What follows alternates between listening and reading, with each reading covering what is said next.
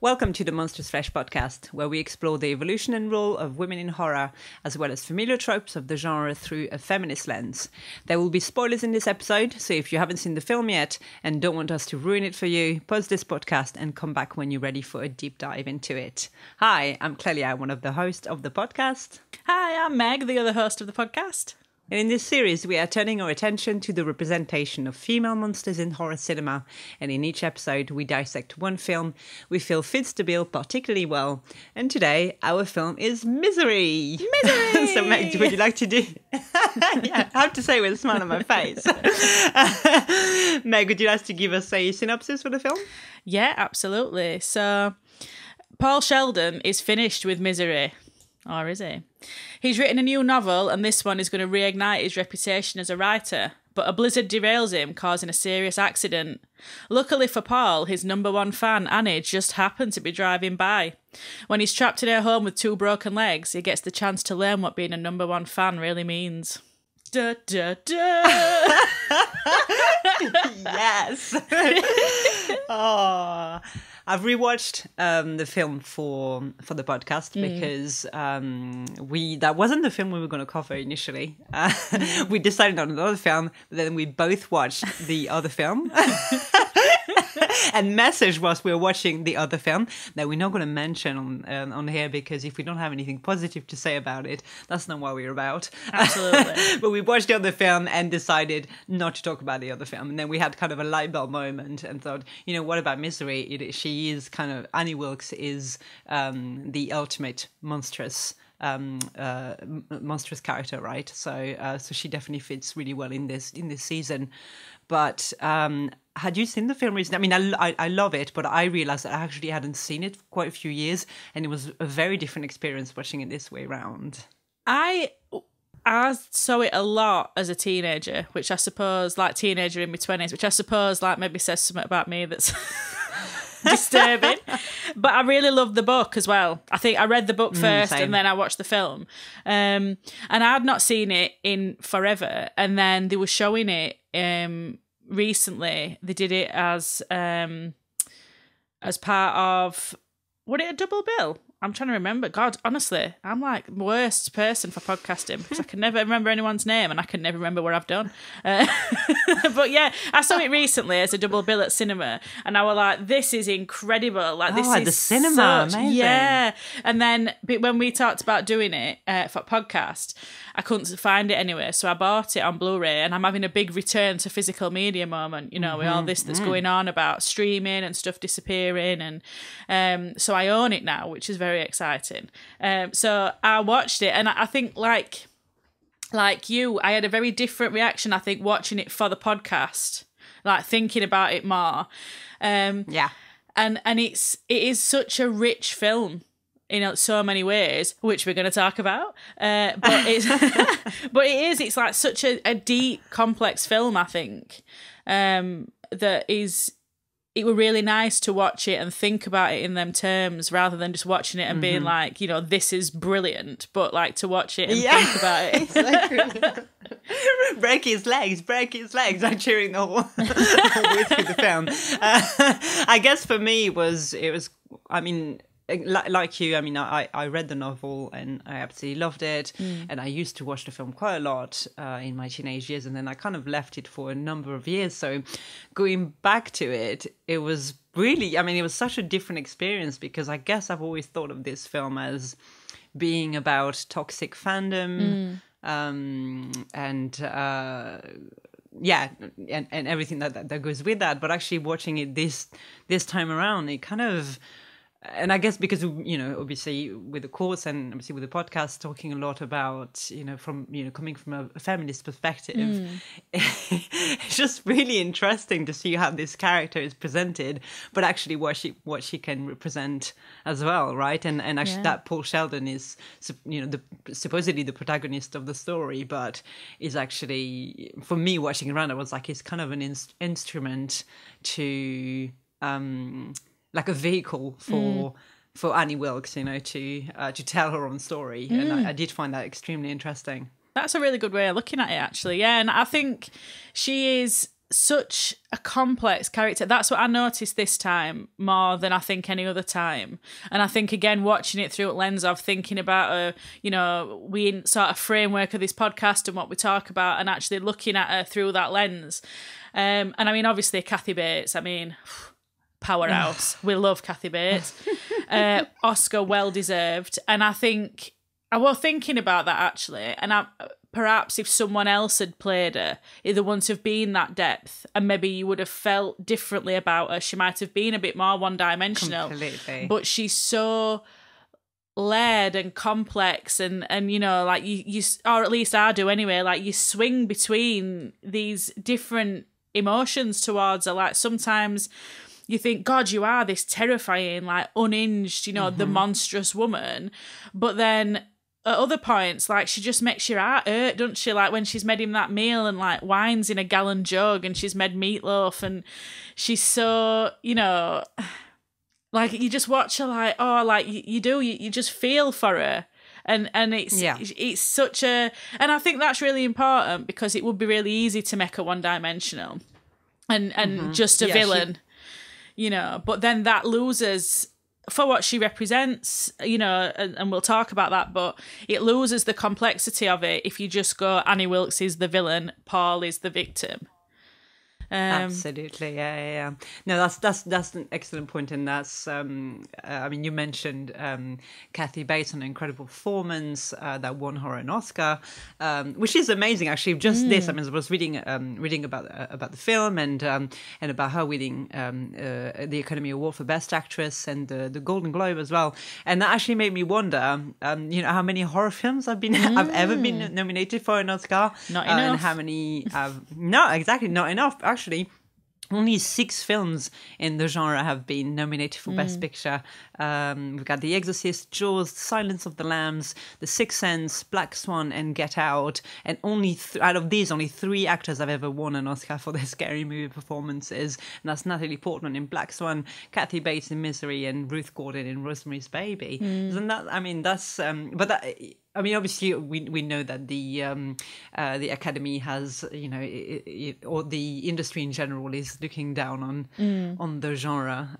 So, but it goes to show the strength of her performance again in this film. And like you said, I think if she'd been played by someone else, and again, she was, I think Angelica Houston and Bette Midler were both offered the role, and it was the screenwriter who suggested Kathy Bates, although she was quite unknown there at the time. And he said she would be perfect for the role. And it's kind of crazy to think, you know, as you said, that if she'd been played by, I just can't imagine these 2 other actresses in the role. It's only Bette Midler playing. She might have done a fantastic job, but it would be a different film. I think as well, I mean, I love Bette Midler and Angelica Houston, and I think, you know, they're both really talented and wonderful artists and actors, but I think there is something very specific about Kathy Bates in terms of, you know, physically, even this idea, because obviously Annie's very strong. We see her dragging him up out of this blizzard. So I think there's that physical element to it, but I also think maybe the fact that she was more unknown at that time might have been what helped sort of, you know, push it towards an Oscar, because she, you know, she's such a powerhouse, but because she's sort of less known at that point, then that's much more frightening, isn't it? There isn't a star performance. When it's someone recognisable, you've got that removal from it, because you're like, oh, that's Angelica Houston, who I've seen in X, Y, and Z. Whereas you're like, oh, who's this person? She's terrifying, you know. But it's, I mean, you know, I have to say this as well. Toni Collette was robbed. Toni Collette should have won an Oscar for Hereditary. There we go. My stance is clear. But it is, I mean, it just shows the prejudice towards the genre, you know, that we still see today. And I'm glad that she won an Oscar for it because she deserves it. I just hope that sort of travels down eventually and we get more horror recognised at the awards. Yeah, exactly. No, it's great. And even though, like, I guess even by today's standards, I mean, some of the films that I mentioned, I think some people would have maybe a difficult time calling them horror, but I think it's something that we talk about quite a lot as well, is how, you know, horror is quite a genre-defying genre, right? Yeah. It kind of bleeds into loads of different things, which reminds me, actually, I mean, obviously we'll talk about this right at the end of the podcast, but in terms of film recommendations, yeah, I'm excited to talk about my non-horror recommendations. But let's move on and deep dive into the themes of the film. Yes. So is there anything that jumped out to you that you know that you burning to talk about? I think one of my favourite sort of themes, or the idea of it, is that Annie is a metaphor for addiction, and Stephen King's talked about that she's like a metaphor for his cocaine use. And so I watched it thinking about that, and I think when you watch it like that, it is so interesting because it's this idea that, you know, she keeps him small, she keeps him right in misery that he hates, but he makes money at it, you know, but he really despises it. But she keeps him there doing that, you know, this idea about like addiction keeping you in the same place. And then I think if she is a metaphor for addiction, then, you know, that burning of the book again reinforces that idea that it keeps you stuck, that you can't, you know, move on and grow. And I just think that scene itself is just so heartbreaking as somebody who's like written, you know, a book, and if somebody tried to get me to burn it and it were my only copy, I'd be absolutely petrified, you know, I'd be heartbroken as well. You just watch him and as ashes are like raining down on him and she's screaming around bedroom, you know, but the heartbreak on his face, it's like really moving. But I think that relationship then is so complex because, again, there's that idea about, you know, if she is representative of this sort of addiction, then she knows him best and she can manipulate him easily because she knows him, she understands him, even the dark side of him. And she knows everything about misery. But then I think it is interesting that she like pushes him to be a better writer when she's like, no, you can't cheat. You got to write it properly. You're not like, you know, she like really pushes him forward. And then by end, I mean, he does seem to value her critique, even though he's like, this woman's a maniac and she's got me hostage in her house. But it does seem like when she's reading, he's like watching her face, like, does she like it? What does she think? You know, it's waiting for approval. Yeah. And then, you know, ending is wonderfully violent. And I think it really speaks to that idea about how brutal it is to overcome addiction, to, you know, and to be forever changed. Like, I think that ending is a very hopeful one through that lens because, you know, he don't care about what anybody else thinks. He's sort of writing for himself, living for himself. He's come through other side of this experience and he's like freed from weight or other people's expectations. And all it took were 2 broken legs and smashing somebody in the face with a pig doorstop. A lesson for us all. I mean, it fares better in the film than in the original novel, right? Because in the original novel, she actually chops his feet off. Well, I was thinking about that. Sorry, I'm just cutting across you there in my excitement. I was thinking about that. That's really interesting that they did that because, yeah, I mean, I remember, I've not read book for years, but I remember that scene really vividly. How she like cuts his foot off with an electric carving knife and then like cauterizes it but sets bed on fire. You know, like I really remember it. And I think it was interesting to me that they made that choice. And I don't know whether it's like an effects thing, whether they thought we can't do that justice, or I don't know. To me, it felt like there was something about maybe that were too permanent a change, like that he'd be, you know, his ankles are ill and he can walk again. But to me, if you are looking at it as like this metaphor for addiction, that is you are forever changed, and I think that is a really to see the scar of it remains, and like they sort of got rid of that in this. I mean, I'm not saying he's not psychologically scarred because obviously, and we know he is, but I just thought that were really, or maybe it's about, you know, not wanting him to be seen as like disabled, for instance. We know there's a lot of erasure at sort of different bodies in cinema, and I do think that choice is an interesting one, and that was a conscious choice. I think the screenwriter really liked the way that it was written in the novel, but Rob Reiner, who directed the film, and which is always, by the way, always blows my mind that is Rob Reiner who directed this film, who did. I mean, his body of work is just so diverse. When you take Misery and then Princess Bride, you just think there's quite quite a difference there. But so he insisted that it be changed so that she would only break his ankle, and he felt that the visual depiction of an amputation would cause the audience to hate Annie instead of being able to somehow sympathize with her madness. That's interesting. Conscious quote there from the director to do that, which I think is really interesting. But I again, like you, I think if you read it in an addiction, as a metaphor for addiction, I think the idea of being permanently, physically changed as well as emotionally, interesting. Again, it would have been I think in terms of making a film with him having lost both his feet would have been really quite different. I think there was probably quite a lot of that. But I think that's really interesting, actually. And you've answered my question, you see, as you always do, Clelia. You've answered the question. But I think that is interesting because, and also very refreshing, I think, to see particularly a male director saying, I want this woman to be complex and I don't want people to just feel one way. I don't want them to just hate her. Because I think so often we see representations of women, and again, I can think of examples, but I'm not going to give them because we're not here for that.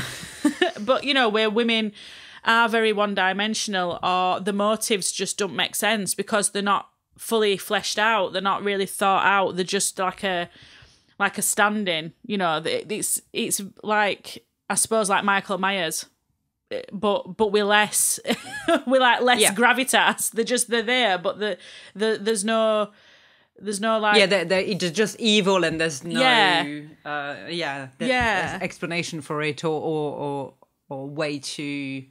So, I mean, sympathize is a strong word though, because I'm not sure.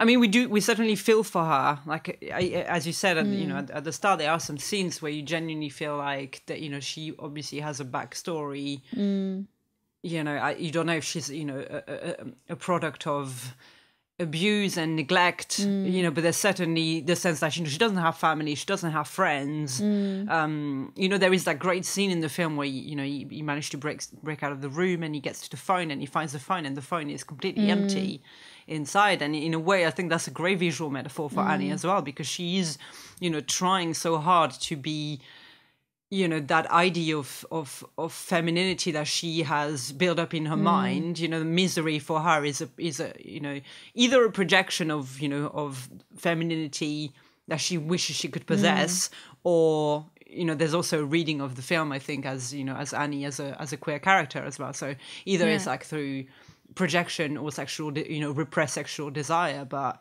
I think it is a great visual metaphor to like she's she's trying so hard to display that image to the world and to him, and as soon as it shatters, then she gets those violent outbursts, and she can't keep up the pretense. Yeah, well, it's like when you see her when she's not around, when she's driving or when she's moving around, her face is just blank, like there's no expression. And I think that's chilling to a certain point, but also it speaks to that idea about this facade that she's putting on for other people, that she's and I think she is a very like a monstrous person, when he finds that scrapbook and he sees that all her achievements are just, she's framed all her achievements like they're surrounded by death, like her husband's death, and then it's there that she's been made head nurse, and there's all these things, and then obviously we know she's a baby killer, isn't she? She's like the worst of the worst that a woman can be. She's someone who hurts children, but it's I mean, I'll talk a little bit about that later as well, that sort of angel of death thing, but I think it's clear that it's because she like wants to be needed.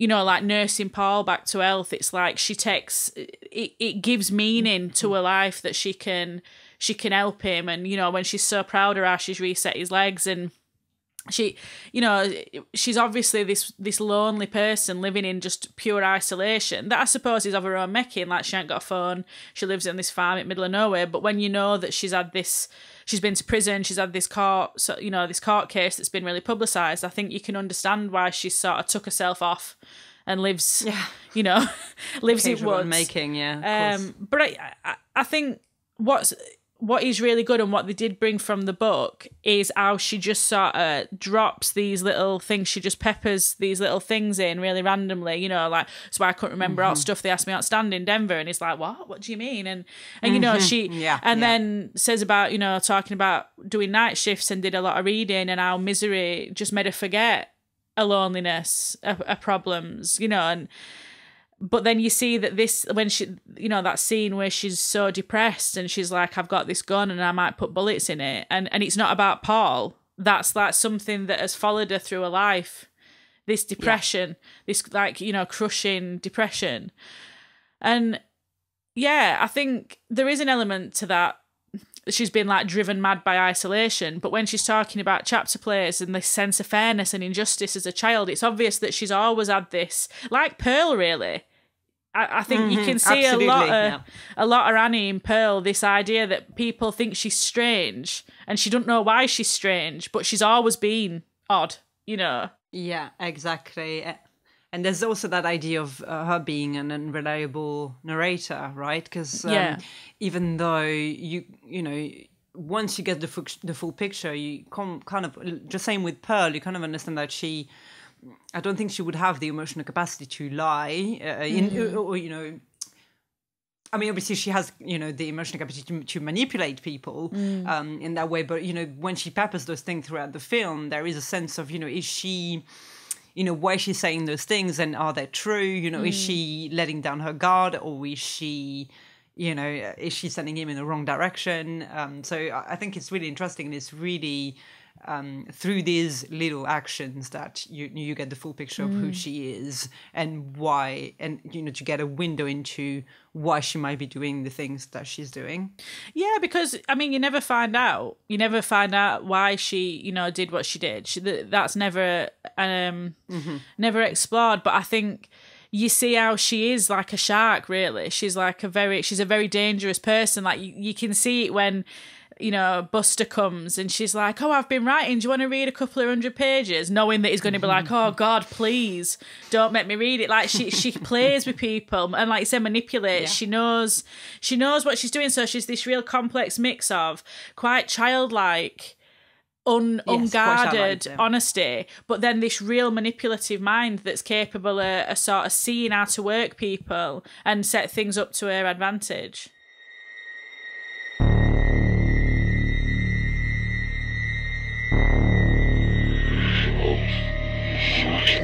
Great. So we've talked a little bit about that idea of Annie Wilkes as a metaphor for addiction. And so to bring a little bit of theory into this, I was reading an essay by Douglas Kesey, Masculinity, Masochism and Stephen King's Misery. And in it, he argues that Annie is the castrating mother figure, the stifling and emasculating threat of dependency. And so again, I think that's, you know, bringing another reading into it, and seeing, and that was kind of my impression watching it this time around, is how she represents really the fear of male castration as well. So, you know, it feeds a little bit just the same way that, you know, with addiction is about, you know, that, you know, overcoming this, but seeing, you know, reading Annie as a mother figure, I think is really interesting, especially with the angel of death, you know, context behind it as well. I was wondering where you know, if you have any thoughts on that. I mean, we all know that I'm not always a fan of psychoanalysis. You know, Freud's the worst. And I think this idea that, you know, all men are just waiting to have the dick chopped off and, you know, all want to, like, bed down with mummy is a bit reductive. But I think that idea about vulnerability is really interesting in this film. And I think that's one of the things that I like so much about it, is that it's a man in that position with a woman in charge, which so often, especially in horror, we see men doing horrible things to women, and women. That's it. That I think that is much easier for people to take because it's the status quo. Men hurt women. That's very. We see it in news every day, and I think to flip that and not only to flip it in a way that Annie is a real threat to him. She's physically strong. She's well trained in many drugs that could kill him. She's a threat. It's not a token, oh well, he just needs to get his strength back and then he'll be able to have a power. Like you see that in Fight at End. Like they're very well matched. And obviously, Paul prevails, and that's, again, like we've talked about before, the monster has to die at the end. That's the way that we tell stories. But up till that point, it's not a case of, oh, he's just, she is a threat, and his masculinity is threatened. And I think there is a maternal element to it in how she tends to him, like that when he wheezes in that bottle and then she's like shaking it. I mean, it's so funny as well as a film, like really darkly funny, when she's just shaking that bottle of piss while she's talking to him, and he's like, and like with pig coming in, and he's like disgusted by this pig. I mean, poor Misery, she ain't done out. It looked like a fine pig. I thought, lovely little Misery. Favorite character. But I guess it's more in the sense of that idea of motherhood. I guess it's more in the sense of that idea of total dependency and vulnerability.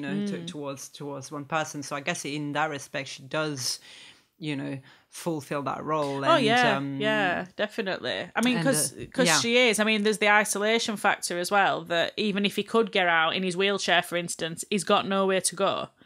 So it's very... he is totally dependent on her. And when she says to him, if I die, you die, I think then he fully understands then the pickle that he's in, and I think when you first see him start saving them, which is a reading of it I'd not thought about till I watched it this time, but when he's saving all them pills, I did think for a minute, like when he first started saving them, is he saving them for her or is he saving them for himself?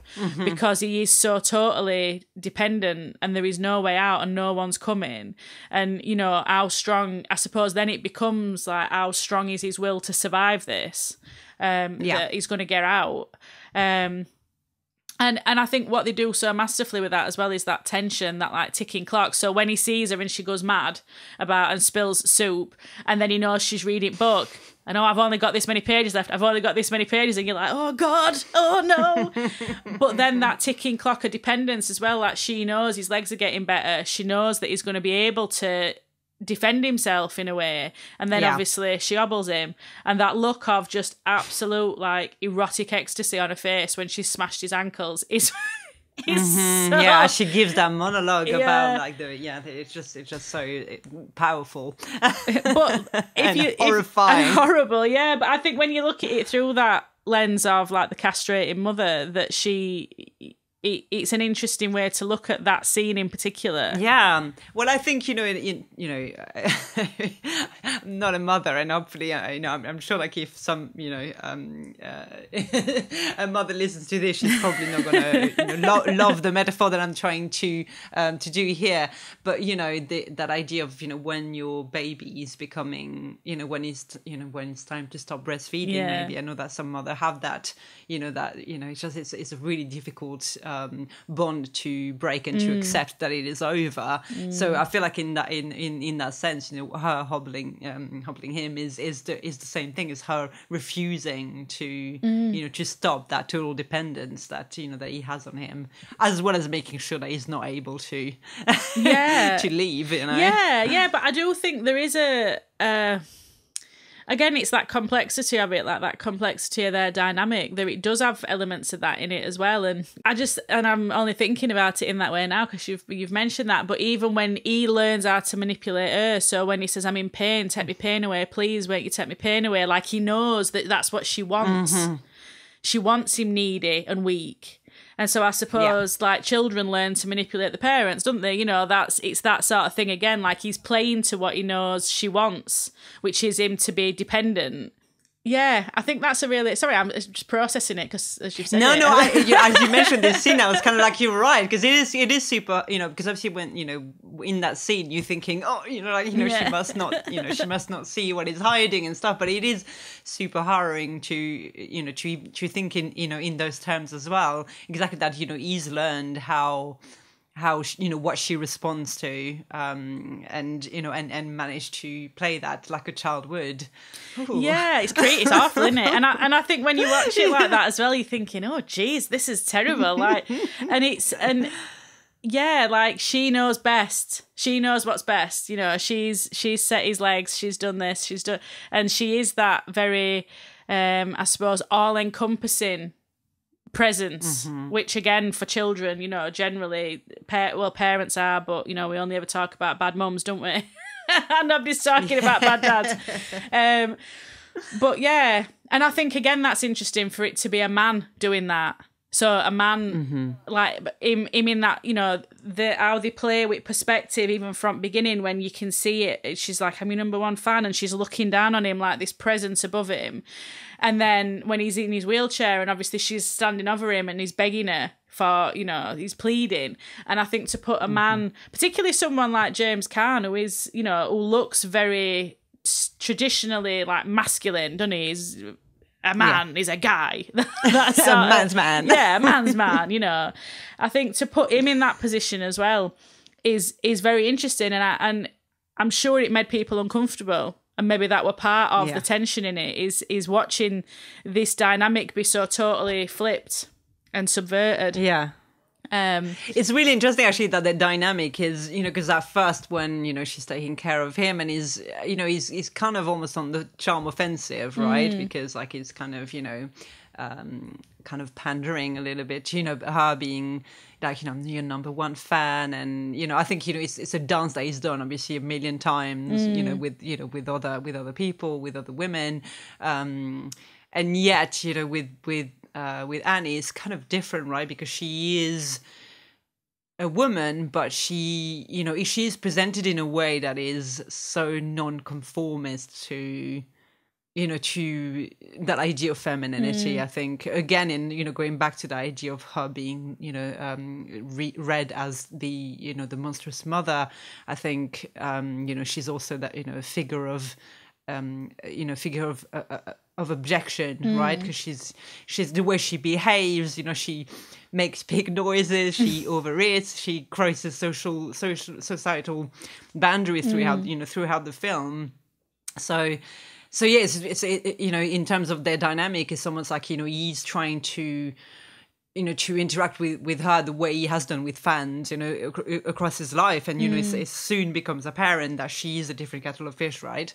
Yeah, absolutely, and I think as well it's that idea that men, and I always think in horror, particularly like men have never got any survival instinct.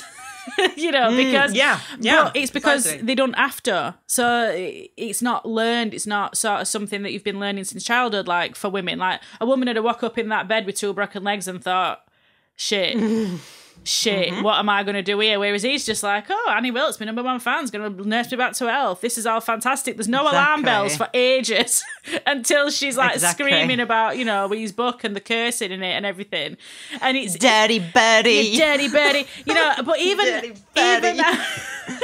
even as she talks, it's so weird. It's like, and that's another thing that marks her out as so strange. Like when she's like, oh, I don't want to make you feel oogie. And she's like, oh, you're just another lying old dirty birdie.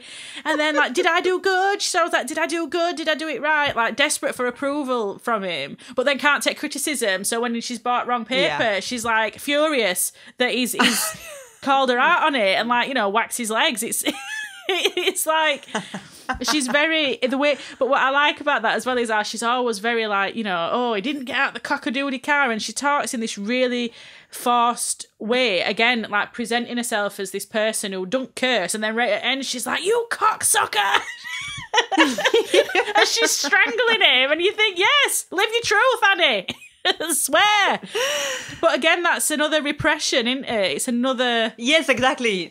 Repression, and her conception of femininity that she's built reading those novels, and she, again, she's kind of absorbed this and made this her personality. She's kind of like this. She's living vicariously through those books and thinking, that if she can present herself as misery, then she will be, all of a sudden she is what is expected, in society for a woman to be. But if she just can't keep the pretense. Well, that's it. And I think that's also pissing her off. You cock-a-doodle cocksucker, Paul Sheldon. I'm going to use that one on a t-shirt. Yeah, merch coming soon. I think it's again, though, it's that like parasocial relationship as well, this like obsessive fan that when she's talking about, there's the swear, the language in this book, Paul, and he's like, oh, you mean the swearing? And she's like, it has no nobility. Like Annie Wilkes knows what, I'm not, this is not me casting aspersions on her background, but it's that nobility because she's reading these Victorian romance novels and there's no nobility to this cursing. And when he challenges it and he's like, I were a slum kid, this is how people talk, it disrupts that perception of him. And she cannot let that be, be tarnished in a way. And so she reacts in this really aggressive, like over the top manner. But I do think that's a really interesting aspect to it, how it's this complexity, like creativity as well. Like what he's famous for, he's ashamed of. Yeah. But for Annie, like these misery books that he just despises has given meaning to her life at a time when she were really struggling. And there's this like duality in that relationship and then she's got this signed photo and he signed this photo with no idea where it were going, and that's like confronting him as well, that there's these people there out in the world who know him in quotes, but he don't know who they are, and it's so frightening. Sorry, and it's and it's so performative as well, right? Because what she gets so aggro about this and about the lack of nobility, as you say. And she, there's that scene where she's on, she serves him dinner, like a, really nice home-cooked dinner, and then she disappears to her bedroom and she's watching some trash TV with a, 2-liter Pepsi and, and a bag of Cheetos. Yeah. And, she, in that moment being, a woman in the 20th century and, not having to perform for anyone, and all of a sudden it's then being that that consumer, who, in the same way she is that consumer for those, those trash novels, but finds that nobility in them. And I did notice that actually. I thought that were really interesting that she'd give him this, meal on a tray with a doily and a napkin and knife and fork, and he's like eating it, and then she's just eating a bag of crisps, watching Blind Date or whatever it is, that the American equivalent. And it is that it's almost like she can't accept that he's also a different she puts him on such a pedestal for being the writer of these novels, as if he himself was part of that world. And I know in the novel, obviously there is he has those moments of being in and out of consciousness where he is in that universe in the novel, where she's sort of she's a goddess who can't be killed or something like this in the novel, but yes, actually can't disassociate him from that alternate reality. And it when she says like, I love you, Paul, and then she's like, your mind, your creativity, like, but she doesn't love him, she loves the idea of him she's created through reading these books.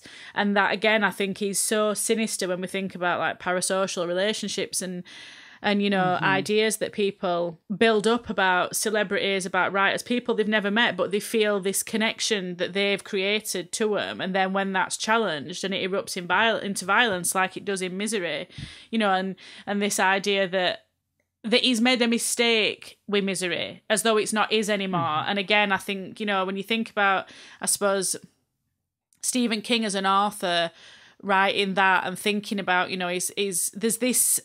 I think we see it more and more with social media as well. I'm trying not to get on my soapbox here, but I'm probably going to. I mean, it is me. But, this idea that people think they're entitled to people's energy and the time, and they're entitled to be responded to, and they're entitled to know about people's lives and details of the personal life. That this is that you shouldn't be famous. Then the price you pay for being famous is that everybody's in your business all the time. And as an author to have made a decision about your work, the gall of people, like how galling it must be to have people go, no, you've done that wrong. You shouldn't have finished this book like that. It's like, this is my book. You write a book. I wrote it.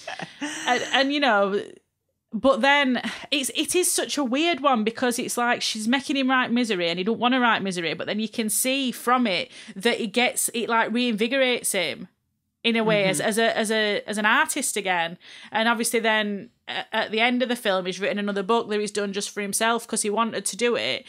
But it's like, although it was a really awful traumatic experience, it's as though it's like giving him back something that he'd lost in a way. Yeah. Which again adds the depth to that dynamic, that if misery or accepted something that is completely rejected, right? I think by the at the end he seems to kind of be at peace with his full body of work, instead of being kind of like, well, I'm gonna ditch misery and and move on to bigger and better things. And in terms of what we mentioned at the start of the podcast about the idea of the monster has to die because there's no place in society.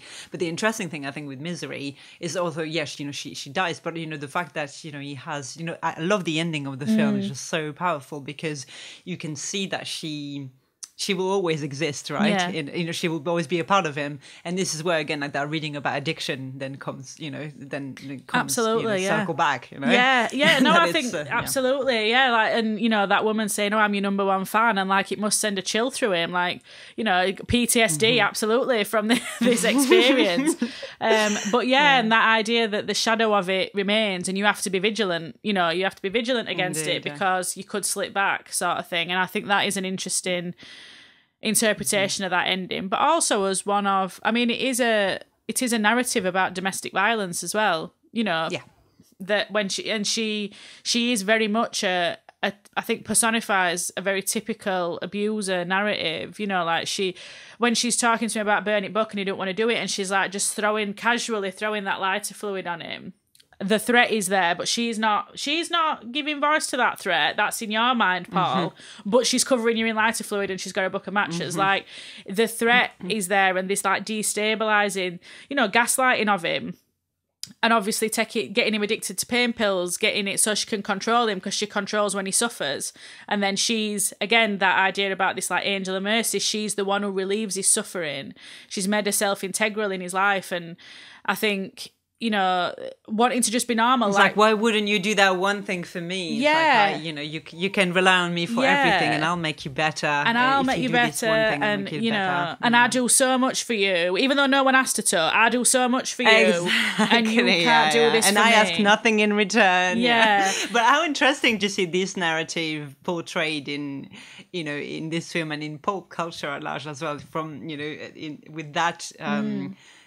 gender role flip, right? Because actually, it's very more often than not, the reality is that, women are abused, by men. So it's like, it's a very interesting dynamic to see it portrayed in that way there, and but in such a way that you can read so many other things, within it. So and he can't get away from her.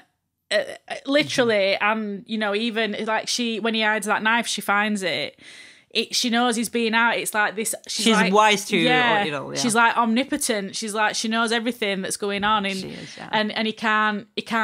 Oh, doesn't she say about the penguin? She knows that he's been in this. The penguin. Its face is due north, Paul. Like, oh, sorry. How could I have been mistaken? I thought that was such a mum thing as well, to bring. Don't touch my ornaments. Exactly where ornaments. Exactly. But yes, and I think she it has to end in this violent confrontation. There's no other way for him to get out of it, and it is. I mean, when he's like shoving burning paper down her throat. I mean, it doesn't hold back, and I'm glad, because again, it could have, if he'd have been like, oh, I can't hit her, she's a woman. He's like, no, have this, And I think that's good, because that gives respect to she's the fact she's become dehumanized at this stage yeah. as well. Yeah, she does, and she does become demonized. But I think it also affords the respect of she is a threat. She is a threat, and she needs to be managed like a threat, not like, oh, it's just some woman who I can just really easily overpower.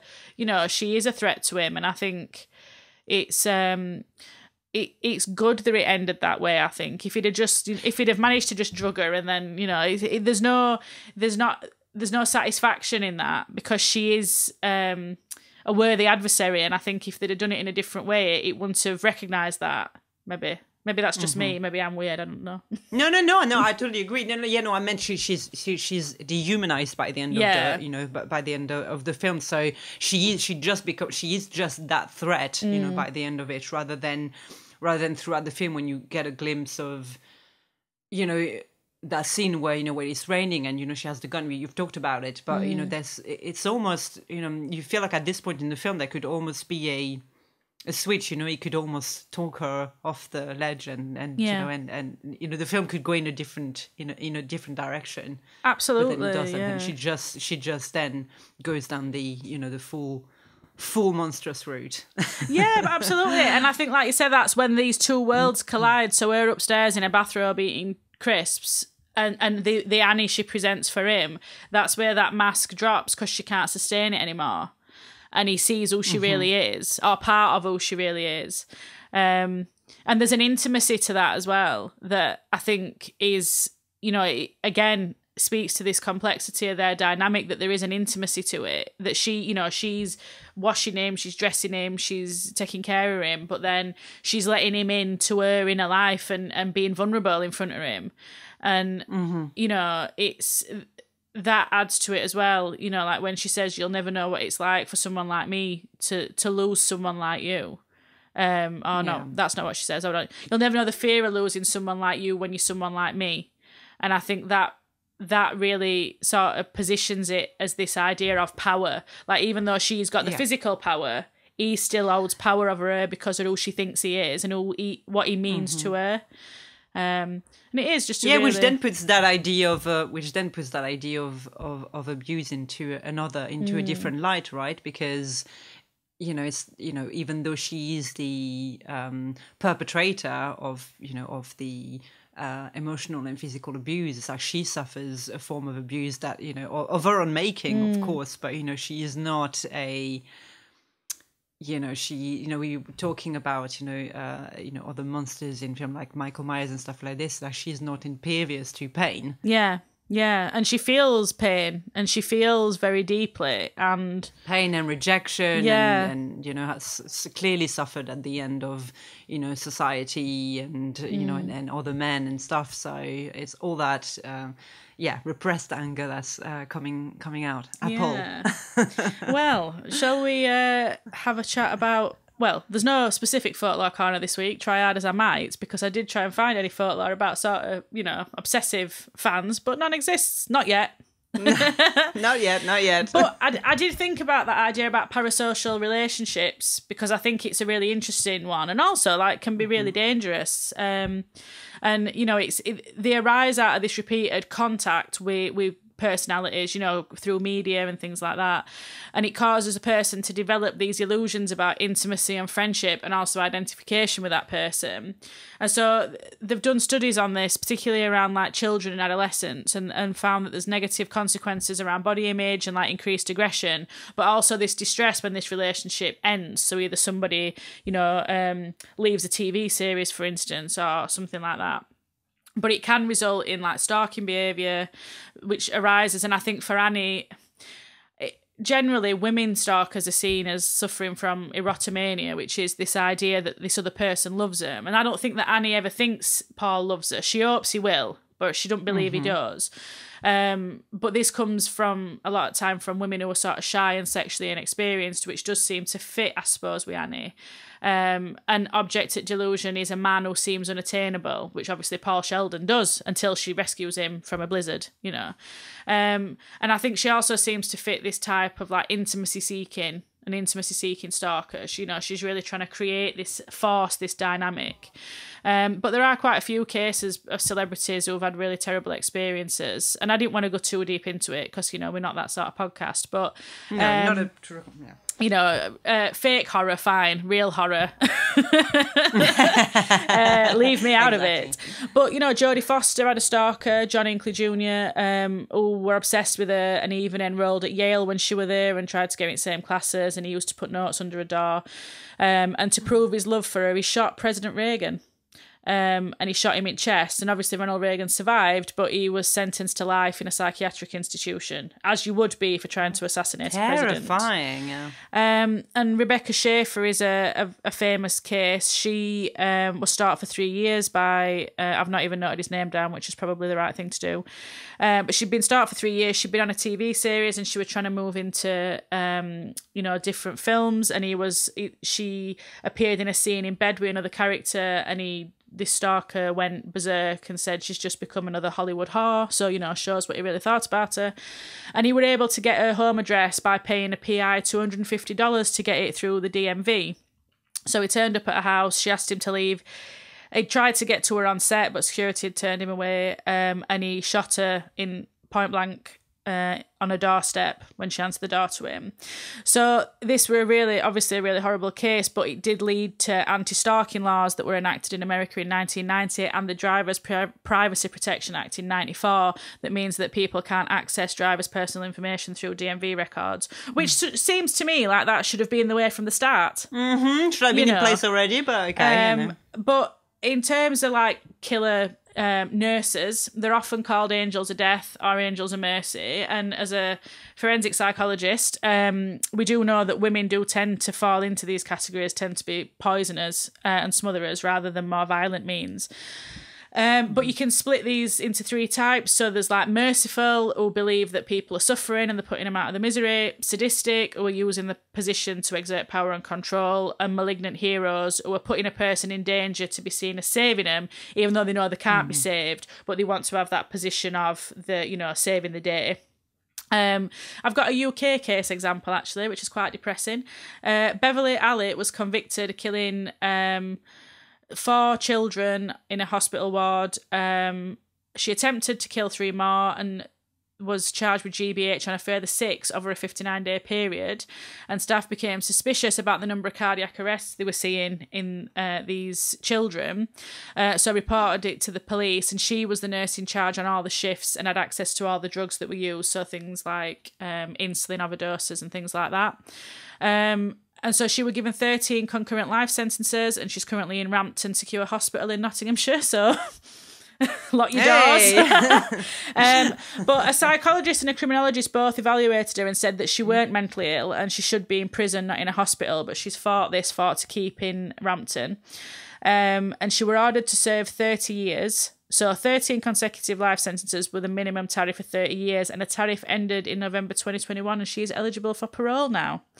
I think they've made a. I think they've made it. I mean, I think they've made a TV show of it because that sounds familiar, and it's one of these things. I know you and I have talked about that quite a lot, and it's. I understand why people are fascinated by this kind of thing, but it's just like I'm like, just stop making the shows. Like, stop making shows. Stop. I don't want to. Stop glamorizing it, really, aren't you? That's what what people are doing. But I mean, her motives, much like Annie's, are unknown. But they did suggest that she showed symptoms of factitious disorder by proxy, which is also known as Munchausen's by proxy.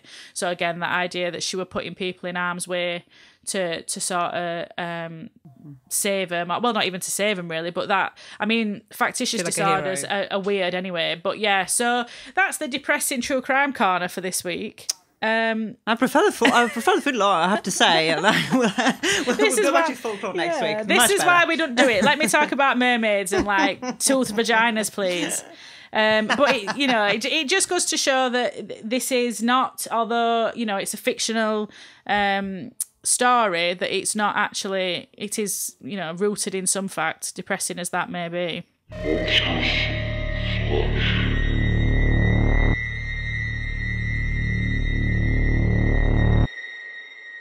Well, on that note, then, shall we talk about recommendations?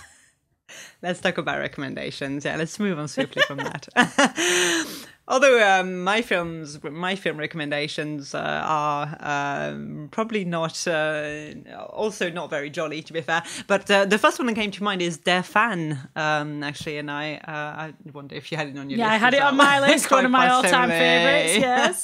I was going to say, I knew it's one of your favourites. Same here, so obviously that is definitely one that goes alongside with. I also thought of Single White Female. Yes. And The Hand That Rocks the Cradle. Oh, two excellent classics of the genre. Right, yeah. You made me think, actually, I haven't gone back to watch them again, but I definitely want to do that. Well, maybe and they'll form part of something soon. I wasn't going to give any spoilers, but maybe we have something in our sleeves with that. And the last one that came to mind is Dolores Claiborne, which is obviously an adaptation, another Stephen King adaptation that also features Kathy Bates and is absolutely excellent. Oh yeah, and the book as well. Yeah, those are my recommendations. Yeah, the book of it is also excellent as well. Well, I also had Der Fan, combines my favourite things, obsessive women and cannibalism. But I had The Fan with Lauren Bacall, who obviously stars as the agent in this, and that is a very good one, although apparently Lauren Bacall was quite unhappy with how violent it was when they edited it. But I very much enjoy it and think it's good. I had Fresh, that, someone good kept in captivity, a very good one. And I had King of Comedy on here, which is interesting because it's two men, sort of one man obsessed with the other, but it's very good. And my final one is one of my all-time favourite films, which is Play Misty for Me. Another one about, excellent, yes. I love Play Misty for Me. So yes, we've got lots of obsessive examples. Good range there, yeah. I know. I mean, it could be the basis of a new podcast season. Who knows? Who knows? People obsessive women. Who knows?